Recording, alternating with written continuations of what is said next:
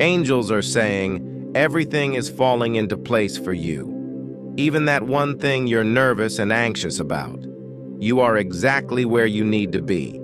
Type Amen to claim it.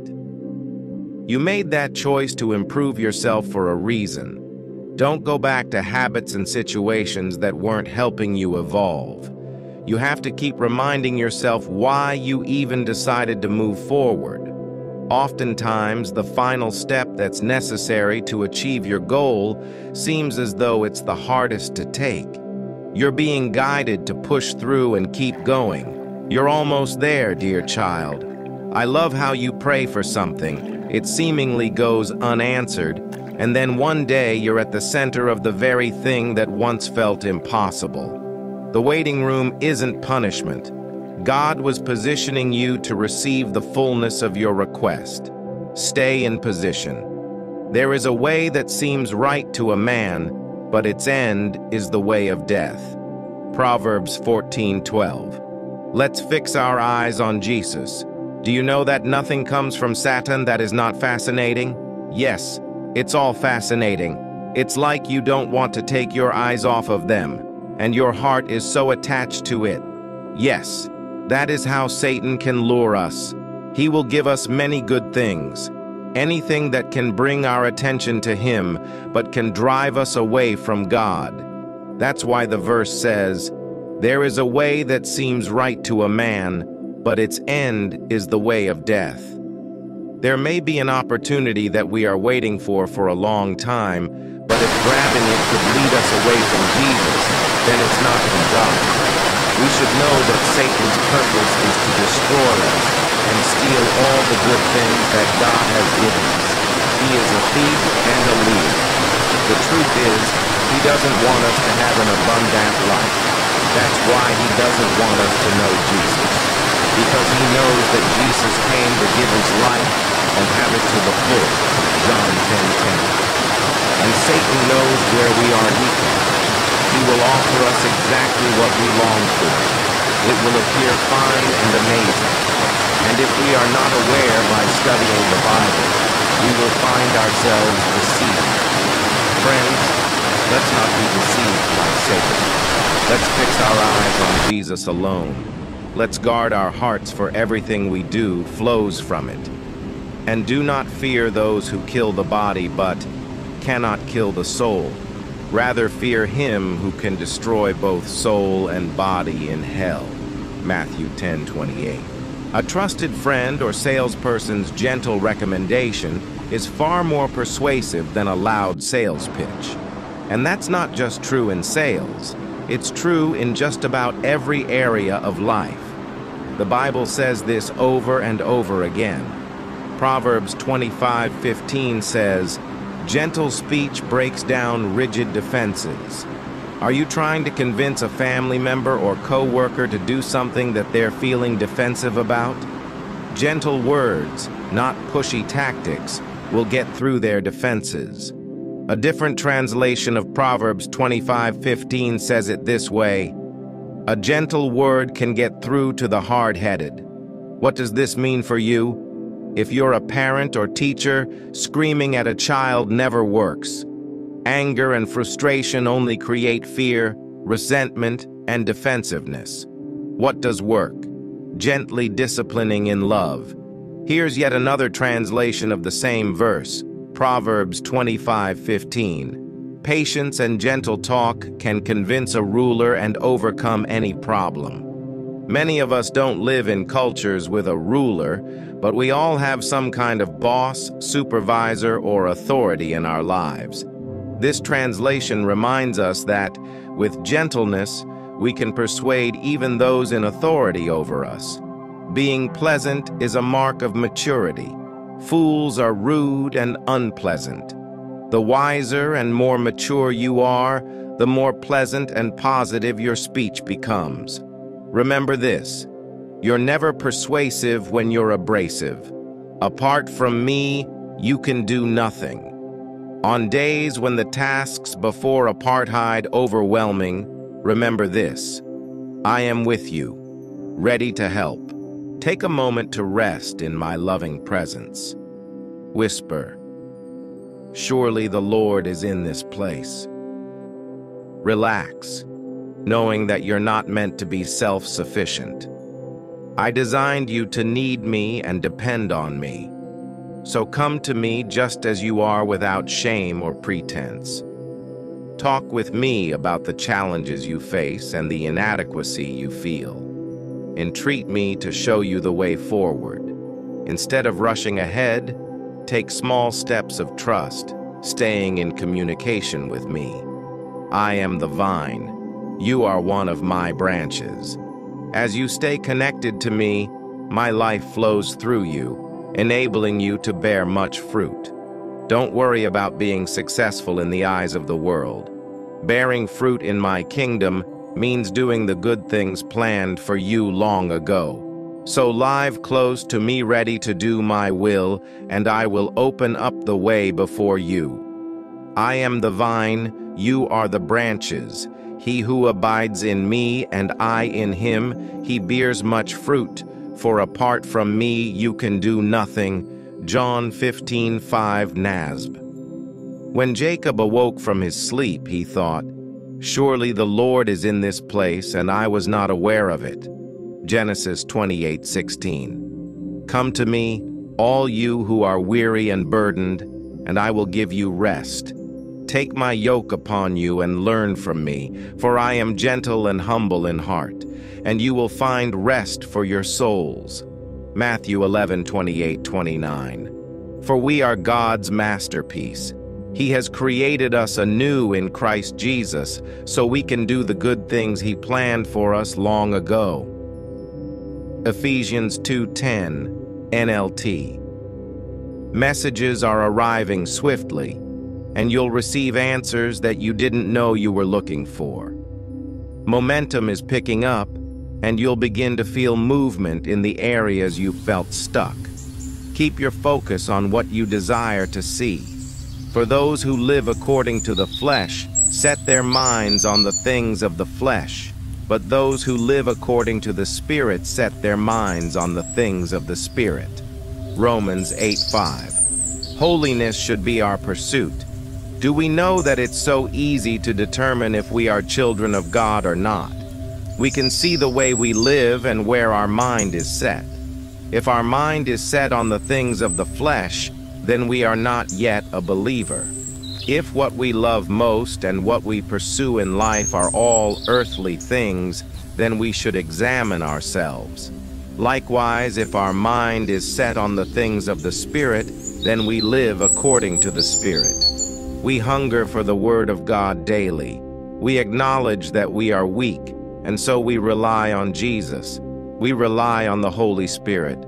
People's hearts are so deceitful, and we Christians are aware of this. So we don't trust our heart. But if you, always following your hearts, and your pursuit is to be happy even if forsaking holiness, then there is something wrong. You are always justifying yourself and trying to change God's word just to fit into your lifestyle. You still conform to the pattern of this world, and you are loving it. You don't feel any sorrow for disobeying God. You know why? It's because you don't have the Holy Spirit in you. You don't have the Holy Spirit to break your heart whenever you commit sin. You don't have the Holy Spirit who convicts you. It's because you are not yet a child of God. Friends, think about these things. Examine yourself. Believe in the Lord Jesus and repent. Whoever says, "I know him," but does not keep his commandments is a liar, and the truth is not in him. 1 John 2:4. We ought to walk in the same way Jesus walked. Whoever says, "I know him," but does not keep his commandments is a liar, and the truth is not in him. But whoever keeps his word, in him truly the love of God is perfected. By this we may know that we are in him. Whoever says he abides in him ought to walk in the same way in which he walked. 1 John 2:4-6. No one who abides in him keeps on sinning. No one who keeps on sinning has either seen him or known him. 1 John 3:6. These verses describe the true believer and false believer. It's so easy to know who the real ones are. As Matthew 7:40 says, "Therefore by their fruits you will know them." So let's examine ourselves. Is obeying God weightier than conforming to the world? Do we feel godly sorrow whenever we sin? Or do we enjoy sinning instead? Friends, let's examine ourselves. Everyone can say he believes in Jesus, but his actions show the opposite. We have to know that a real believer is given a new heart, and if he stays the same as he was, then he's not a real believer. Dearest Father in heaven, I thank you that you do not give up on calling us. Open our ears, Father, so that we can hear you amidst the noise of this world. I pray that each one will see your presence everywhere and acknowledge you. When talking with our families, friends, or strangers, in towns or cities, during our walk in nature, or when we see your creations everywhere, when we are hurting or when everything flows smoothly in our lives, when we are sick or healthy, in difficulties and challenges. Let us see how big you are, God, in comparison to our daily battles. I pray that in everything we are experiencing, we will always learn a lesson, be prudent, and learn common sense. Thank you, Father, because you speak to us noble things, and from your lips comes only the right words and the truth in every season of our lives. All your words are righteous, and there is nothing twisted and crooked in them. Give us the insight to understand, Father. Give us knowledge. May we choose your instruction and knowledge rather than the riches of this world that are only temporary. And besides, nothing can compare with the wisdom that comes from you. With wisdom that comes from you, we will acquire all that we need in our lives. Father, I pray that we will search for knowledge and wisdom from you, to dwell in your holy presence day in and day out. Let us fear you because it is the beginning of wisdom, to shun evil deeds in our lives and idolatry, to always be meek and humble, to utter words that comfort, heals, and saves.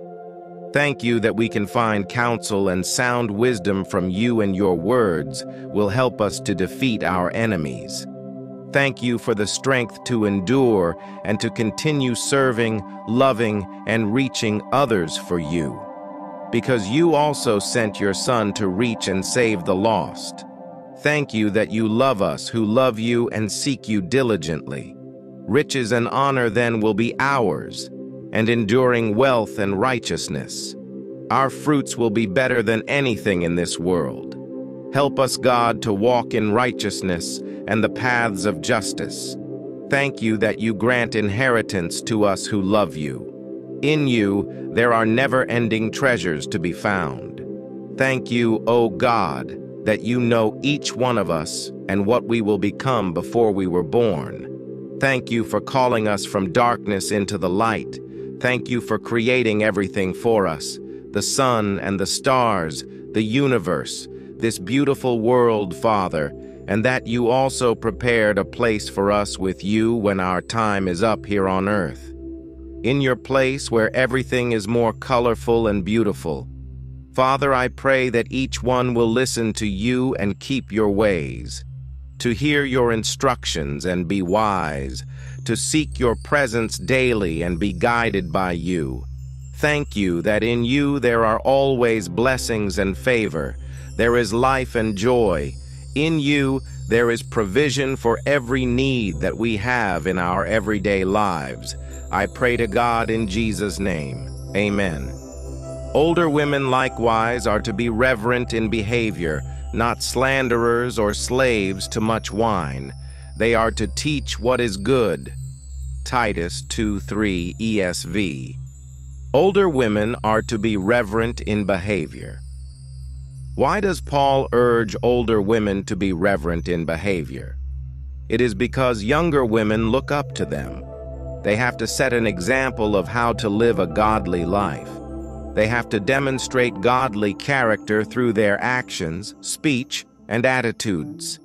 They have to inspire younger women to live with dignity, humility, and sincere devotion to God. Being reverent not only benefits those around them but also for their spiritual growth. In the following verses, Paul continues to instruct Titus, as it is written in verses 3 to 5. Older women likewise are to be reverent in behavior, not slanderers or slaves to much wine. They are to teach what is good, and so train the young women to love their husbands and children, to be self-controlled, pure, working at home, kind, and submissive to their own husbands, so that the word of God may not be revealed. At the end of verse 5 it says, that the word of God may not be revealed. So older women set to be an example to younger women. Don't be slanderous or be engaged in gossip. Practice self-control. Teach young women to be submissive to their own husbands and work at home. Be good examples so that the word of God may not be revealed. This verse holds significance for women today, even young ones. Women, not only older but all women, must strive to be role models. We should inspire and empower others to live with reverence and godly character. Being broke as a man is very degrading and frustrating. To every man who's putting in the work to change his financial status for the better, I hope you win soon, bro. I hope things get better for you real soon. Separated to the gospel of God, Romans 1:1. Our calling is not primarily to be holy men and women, but to be proclaimers of the gospel of God. The one all-important thing is that the gospel of God should be recognized as the abiding reality. Reality is not human goodness, or holiness, or heaven, or hell. It is redemption. The need to perceive this is the most vital need of the Christian worker today. As workers, we have to get used to the revelation that redemption is the only reality. Personal holiness is an effect of redemption, not the cause of it. If we place our faith in human goodness, we will go under when testing comes. Paul did not say that he separated himself, but when it pleased God, who separated me. Galatians 1:15. Paul was not overly interested in his own character. And as long as our eyes are focused on our own personal holiness, we will never even get close to the full reality of redemption. Christian workers fail because they place their desire for their own holiness above their desire to know God. Don't ask me to be confronted with the strong reality of redemption on behalf of the filth of human life surrounding me today. What I want is anything God can do for me to make me more desirable in my own eyes. To talk that way is a sign that the reality of the gospel of God has not begun to touch me. There is no reckless abandon to God in that. God cannot deliver me while my interest is merely in my own character. Paul was not conscious of himself.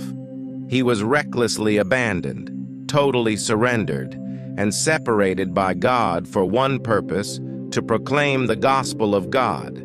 See Romans 9:3. May the God of peace himself sanctify you completely. 1 Thessalonians 5:23. When we pray, asking God to sanctify us, are we prepared to measure up to what that really means? We take the word sanctification much too lightly. Are we prepared to pay the cost of sanctification? The cost will be a deep restriction of all our earthly concerns and an extensive cultivation of all our godly concerns. Sanctification means to be intensely focused on God's point of view. It means to secure and to keep all the strength of our body, soul, and spirit for God's purpose alone. Are we really prepared for God to perform in us everything for which He separated us? And after he has done his work, are we then prepared to separate ourselves from God just as Jesus did? For their sake I sanctify myself. John 17:19. The reason some of us have not entered into the experience of sanctification is that we have not realized the meaning of sanctification from God's perspective. Sanctification means being made one with Jesus so that the nature that controlled him will control us. Are we really prepared for what that will cost? It will cost absolutely everything in us which is not of God. Are we prepared to be caught up into the full meaning of Paul's prayer in this verse? Are we prepared to say, Lord, make me, a sinner saved by grace, as holy as you can? Jesus prayed that we might be one with him, just as he is one with the Father. See John 17:21-23. The resounding evidence of the Holy Spirit in a person's life is the unmistakable family likeness to Jesus Christ and the freedom from everything which is not like him. Are we prepared to set ourselves apart for the Holy Spirit's work in us? You call me teacher and Lord, and you say, well, for so I am. I say to you, a servant is not greater than his master. John 13:16. To have a master and teacher is not the same thing as being mastered and taught. Having a master and teacher means that there is someone who knows me better than I know myself, who is closer than a friend, and who understands the remotest depths of my heart and is able to satisfy them fully. It means having someone who has made me secure in the knowledge that he has met and solved all the doubts, uncertainties, and problems in my mind. To have a master and teacher is this, and nothing less, for one is your teacher, the Christ. Matthew 23:8. Our Lord never takes measures to make me do what he wants. Sometimes I wish God would master and control me to make me do what he wants, but he will not. And at other times I wish he would leave me alone, and he does not. You call me teacher and Lord, but is he? Teacher, master, and Lord have little place in our vocabulary. We prefer the words Savior, Sanctifier, and Healer. The only word that truly describes the experience of being mastered is love. And we know little about love as God reveals it in his word. The way we use the word obey is proof of this. In the Bible, obedience is based on a relationship between equals. For example, that of a son with his father. Our Lord was not simply God's servant, he was his son. Though he was a son, yet he learned obedience. Hebrews 5:8. If we are consciously aware that we are being mastered, that idea itself is proof that we have no master. If that is our attitude toward Jesus, we are far away from having the relationship he wants with us. He wants us in a relationship where he is so easily our master and teacher that we have no conscious awareness of it, a relationship where all we know is that we are his to obey. Beware of refusing to hear the call of God. Everyone who is saved is called to testify to the fact of his salvation. That, however, is not the same as the call to preach, but is merely an illustration which can be used in preaching. In this verse, Paul was referring to the stinging pains produced in him by the compelling force of the call to preach the gospel. Never try to apply what Paul said regarding the call to preach to those souls who are being called to God for salvation. There is nothing easier than getting saved, because it is solely God's sovereign work. Look to me and be saved. Isaiah 45:22. Our Lord never requires the same conditions for discipleship that he requires for salvation. We are condemned to salvation through the cross of Christ. but discipleship has an option with it, if anyone. Luke 14:26.